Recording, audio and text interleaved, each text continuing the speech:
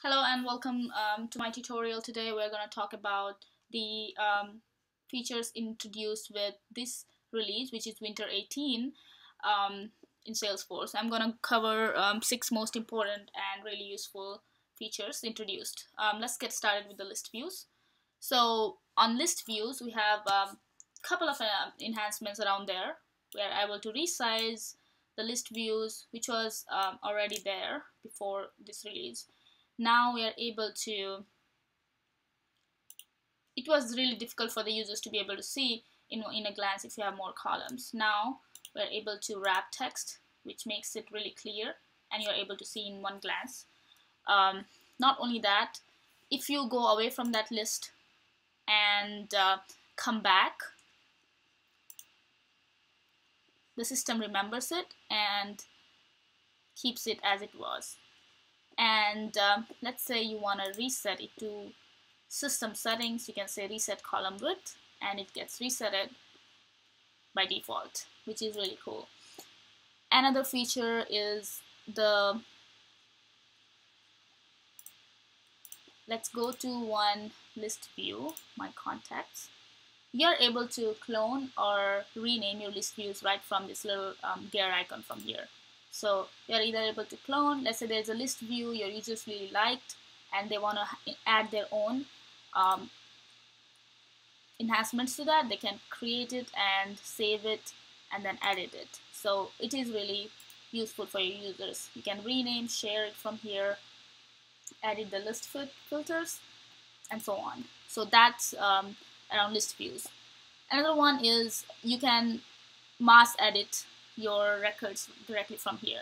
So if I want to select all the records, update all the phone numbers to something, which is not a very ideal case scenario, but if you want to update all the 39 selected items, you can update it and apply, and that change will be updated to all the columns. Another thing to notice is sometimes you might not notice this ability here for your purposes. So let's say if I go to an account, right? So by default, my account has record types on it. So if there are record types on your object, you'll not see your mass editing capability directly. What you need to do is create a list view and filter that list view on record types. So I already have created one. So let's see, I go to one list view and there I have filtered this list view on record type hospital or medical office, and which is why I'm able to see the mass editing feature. So if you want to see this, you will need to make sure that your list view is filtered on certain record types. All right, moving on. Next one is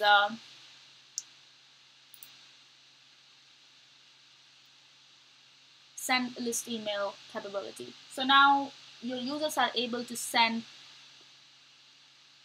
It will be very helpful for your users to reach out to all the leads at once, send emails to everybody at once, all the contacts.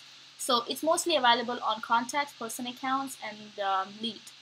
You'll be seeing this send list email, and they do require send list email and mass email permission on your users to be able to use this feature.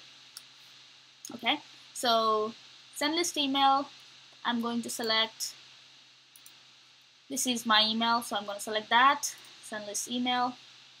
Now, a couple of things to note here. You are not able to send an attachment using this because Lightning only lets you send files. You can attach a file. I'm going to attach a file. And even though you can send an attachment directly, you are able to select a Salesforce Classic template and or Lightning template. So if you click on template, you are going to see all this, you can see all Lightning templates, your Lightning template or Classic template. So if I select Classic template, able to do that, right? So that's a Classic template. but I'm not going to insert a classic template. I'll just have a lightning template, insert, and that's your lightning template. And then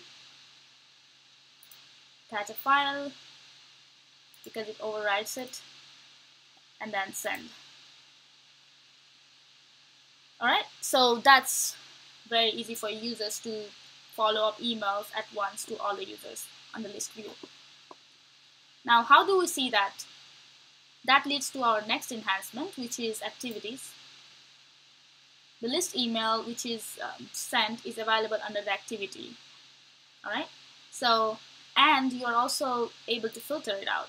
So if you click on this little filter here on activity, you're able to filter it under list view and apply, and it's going to show up only your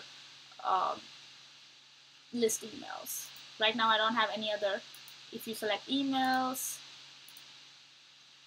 since I don't have any, I don't see any, but you get the idea. So, and then you can refresh it. Let me say all activities. Alright, another feature is a little drop down here. Before, we are not able to see activities with past 2 years, but now with the help of this little icon here, show more activity, is going to open a new tab and going to show all the activities on that page. So it gives you a quick view of all the activities at one page. That's around activity. My next one is about notes and files.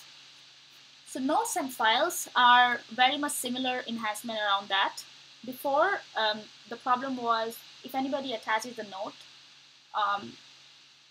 to a record, anybody having with access to that record was able to see that notes. Even there might be sensitive data which you might not want everybody to see, even though they have access to the record. They don't necessarily need access to the notes which you wrote in your meetings, right?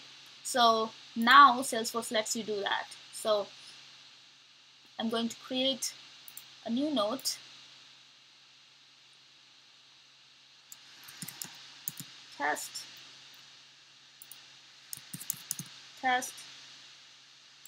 And where it is add to records, that's where you just say prevent note from being viewed by other users, right? So that means other users are not gonna be able to see that even though they have access to that. Just gonna put some name here, add. So only those users whom you add here are able to see the notes, and the notes is private.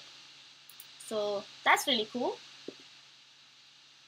And the same thing with attachments.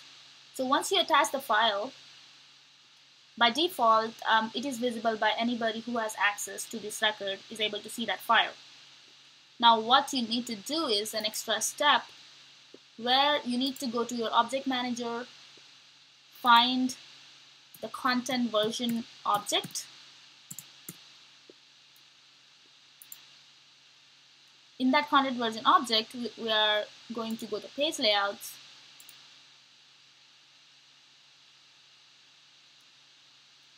There is a field called file privacy and records. By default, it is not added. You need to add it and save it. So, and then when you go to your files, go to the record, go to the content. Actually, let's not do that. Click on this little arrow here and edit file details. So you can either make it visible to anyone with record access or private on records. By default, it is the first one. Only the owner of the record or the system admin is able to change this. So that way, your users can now add private records and notes, private files and notes to the record, even though the record might be readable or accessed by other users, which is a really cool feature. The last one is lead conversion. We had a lot of difficulty before with lead conversion because it was very limited. We're not able to select account, opportunity, and contact from the lead page. It would just create by default a contact and opportunity. But now you're actually able to select if you want to create a new one or you want to choose an existing one for contact, opportunity, and account. So you have two options. And it also shows you, since I already have Art Corp, it shows you that one account matches. You sure you want to create a new one or just choose existing one? So if you can just choose existing one, it's just going to show up right there. You have more information, and it is very intuitive and very useful.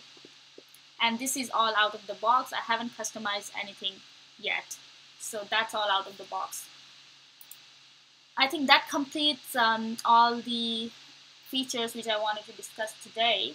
I do have more information on my blog. Please visit trail.withneha.com, and I do have a blog on the new Lightning components introduced along with the home components and really cool features.